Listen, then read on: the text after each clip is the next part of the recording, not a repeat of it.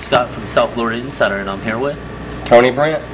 And Tony, you know, definitely a diverse crowd. It seems like coming each day and stuff. You got people from even out of this country, and then you also got different age groups all over. How are you able to find the balance? It just takes coming from doing a lot of shows. I've done thousands of shows in this theater since the beginning of the show, and you got to be able to roll with the flow and do a lot of improvising. So, since it's all different age groups, and I also occasionally will change things in the show depending on what kind of group it is. And how many years has it been doing this now? Almost 10 years. We started the show in 2000, in June of 2000. What, was it all here though? It was here. We had a different. The show was a little bit of a different, and more of a traditional magic show in the beginning.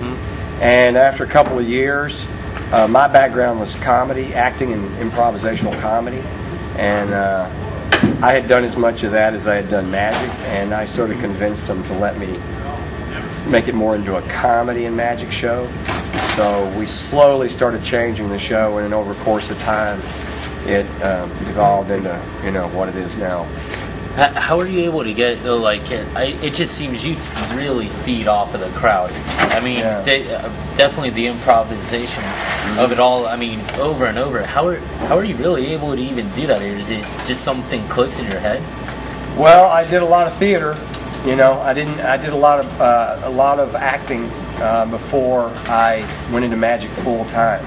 I started doing magic when I was a kid, and then I got out of magic, and then I got into acting, and I did films and commercials and stuff like that. Took a lot of acting classes, and just learned to be real aware of the audience and not just to myself doing a trick. I really pay attention to what they're saying and the way they react to things, and I spend as much time on that as I do anything. And what do you think, really? I mean, as you kind of elaborated, how is it that you stand out? I mean, like, with the intimate setting of it all, I mean, this isn't a typical setting for a show. I mean, it really feels like the crowd's really a part of the show. How are you able to, like, kind of intertwine that? I think it just comes from I do a lot of stuff with the audience where I get 9 people on stage on average during the course of the show. And I give them stuff to do. If you noticed, I don't ever just usually have them standing there, and I give them something to do. And then a lot of the comedy comes out of the way they do it, like what they say, or if I've got them, doing something with me, or the dance or whatever.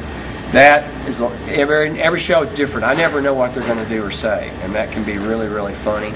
And I try not to have a barrier. In theater, they call it a fourth wall, where you break the wall down. Most plays, you don't pretend the audience is there, But I do the opposite. I really focused on the audience and, get them to yell stuff out.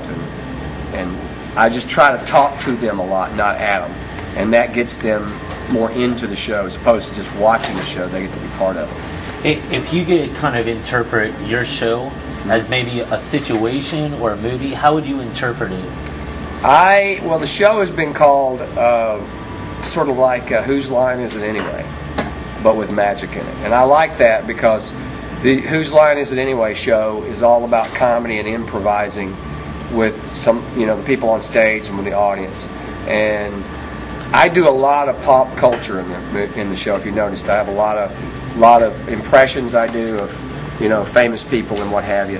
And it's more of a, I like that idea of it, that it's really a group kind of thing. It's not just them watching me. If you could define it, though, kind of as like a situation, like, I don't know, maybe somebody's stuck on the toilet trying to reach for the toilet paper. I mean, just anything. What would you give it a situation kind of as for people that are unaware of, like, the comedic situations you put them in? Oh, you mean like what I have them do? Yeah, what you have them do, or your comedy as a whole? Well, I mean, I sort of. Is there an analogy you could think of? Yeah, I don't know really. I don't really know how to compare it to anything. It's sort of a combination of it's just more of an improv situation than anything, because I don't ever know what they're going to say. I don't ever really know what I'm going to say. I mean, I have certain lines that I know I'm going to do, but I'll go off tangent, on a tangent that may go totally in a different direction. and you just never know. So it's pretty unpredictable. I'd say it's unpredictable. And for people interested to kind of get an idea of you before they decide to come out to the show, where can they look you up? They can go on wonderworksonline.com, or they can go on tonybrent.com. All right. Well, I appreciate your time. Thanks a lot. You bet.